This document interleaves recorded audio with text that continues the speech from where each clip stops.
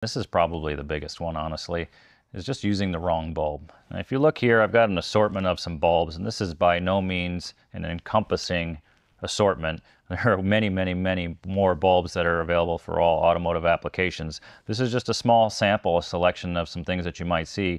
And I just kind of want to give you a variety out here so you can look at this and say, yeah, there's all these different bulbs. But more specifically, I wanted to show you this one example. I've got 3 bulbs here, and these 3 bulbs look identical. Not only do they look identical, but they all fit in the same socket.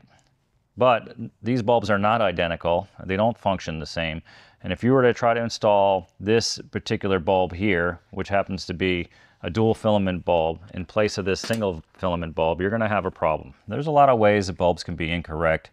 They can be the wrong color, they can be the wrong wattage, and they can be a single filament versus a dual filament. This third one is probably the most problematic, as there are a lot of bulbs out there that should only operate one light. Those are single filament bulbs. And then you might have a bulb that operates 2 lights, like a brake light and a tail light. The brake light's going to be brighter and the tail light's going to be dimmer.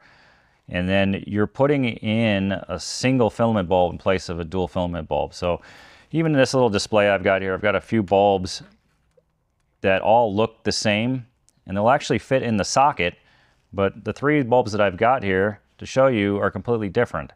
One is an amber color, one is a single filament, one's a dual filament bulb. So we want to make sure that the intensity matches, that the wattage matches, that the number of filaments that are in there are correct, because we've got wiring for 3 wires basically on a dual filament bulb versus 2 wires on a single filament possibly.